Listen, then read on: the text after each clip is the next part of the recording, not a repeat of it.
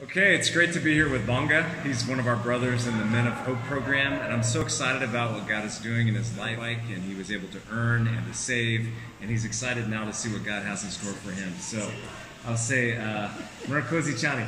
Let me ask about his children. How old is his oldest child? umwana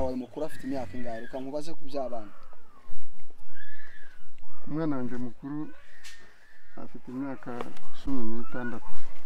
The oldest is 16. 16. One day he hopes to open a grocery shop, and so he's saving money. In just 5 weeks in the program now, he's saved 22,000 francs, which is a good start towards saving for his own program or his own store. So we're very grateful for you, Banga. God bless you. I'm excited to see what God does in your future.